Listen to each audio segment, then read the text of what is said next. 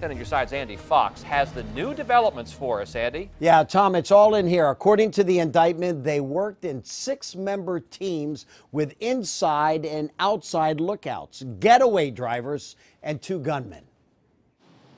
It was the attempted robbery of this Harris Teeter on Farrell Parkway, October 3rd, that ended with the shooting of the manager who survived. But it was this gem investigators got on surveillance. 22-year-old Brennan Smith, known as Dub. Here's Smith now, busted along with 8 others, including 21-year-old Keontae Yorkshire, 22-year-old Devontae Doyle, 18-year-old Cato Battle, 26-year-old Willie Brooks, 19-year-old Darius Hauser Whitaker, and 29-year-old Monica Perkins. This was the third of 3 robberies turning out to be related, along with a Food Lion in Chesapeake on September 25th, a Food Lion in Virginia Beach on October 3rd. The teams used police scanners to monitor law enforcement activity.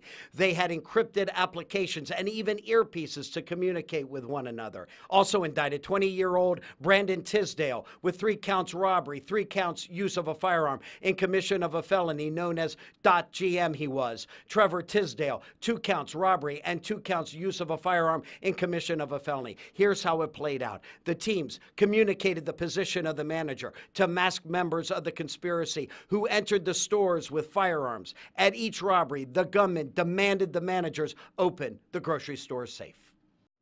Bottom line, great cooperation among law enforcement. Several of those indicted face a mandatory minimum penalty of 60 years in prison and a maximum penalty of life in prison if convicted on all counts. Go online and read more of the indictment at wavy.com. In the newsroom, Andy Fox, 10 on your side. Well, an elaborate plan there, Andy. Thank you.